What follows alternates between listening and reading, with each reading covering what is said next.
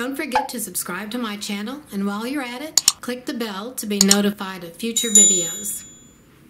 This 10-inch block is called Crazy Ann, and this is one variation. Here's the diagram. I've seen another variation where it had a square here in the corners. Here are 4 blocks set block to block. Patch A is a 4-inch finished half-square triangle. You have 2 ways you can cut and piece this. You can cut patches and piece the patches, or you can piece squares and make half-square triangles 2 at a time. Either way, we're going to cut 4 7/8 inch squares. If you're doing patches, you cut them in half once on the diagonal. This will give you 2 patches. We'll need 4 patches for the background and 4 patches for the dark blue. If you're making half-square triangles 2 at a time, you cut squares this size and leave them as squares. Do not subcut them. If you're using AccuQuilt, here are the dies you can use to cut them, and you will be cutting patches. Patch B is a 2-inch by 4-inch finished half rectangle triangle. And we're going to make these with the tri-rec unit, the rec part of the tri-rec unit. Or you can make them with AccuQuilt.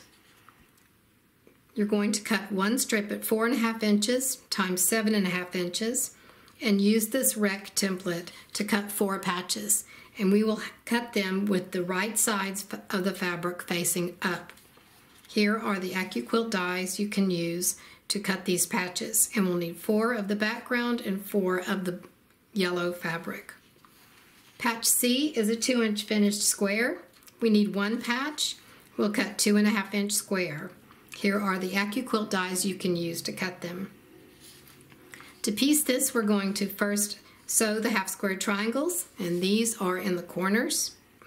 Then we'll sew the half rectangle triangles, and these are in the side units. Then we'll put the block together. These are my patch A's, and they're the squares for the corner units. We'll make half square triangles 2 at a time with these. These are the half rectangle triangles, and we cut these with the tri-rec tool. This is the tri-rec tool. It's the rectangle part of the set.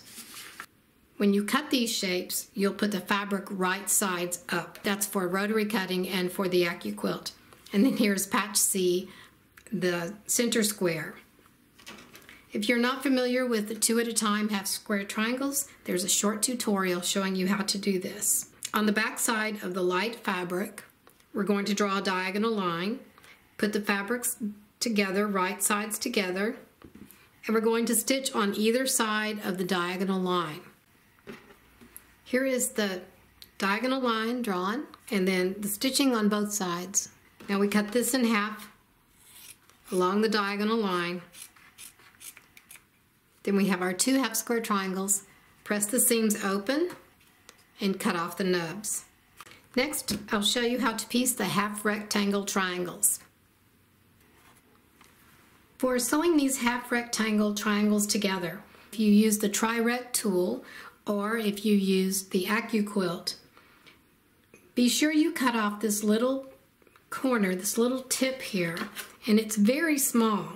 So here you can see this little tiny piece here. It looks insignificant, but it's really going to help you to put your pieces together when you sew them. So we're going to sew these 2 together, and this little tip of the one you put on top will match up with the top edge.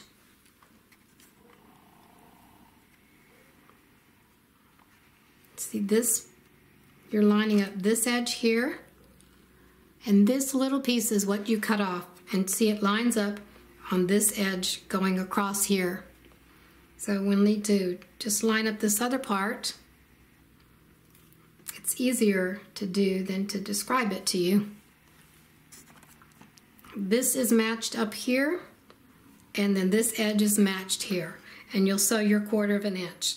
Here's a close-up of the stitching. The 1/4 inch falls right here on this point. Press the seams open. Here's a close-up of the piece that's been pressed, and if you look, there's a little nub you need to cut off here and down here at the bottom. If you see this little bitty angle that's cut out here, don't worry about that. It will be taken up in your 1/4 of an inch when you sew these to the other units. The same thing happens down here on the other side.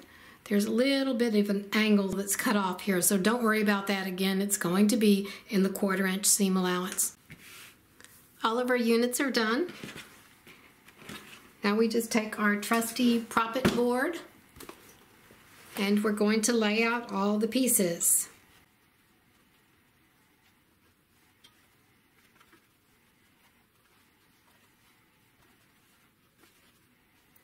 Here's our block. Sew the units together in 3 rows, top, middle, and bottom. Press the seams open, then sew the rows together and the block is finished.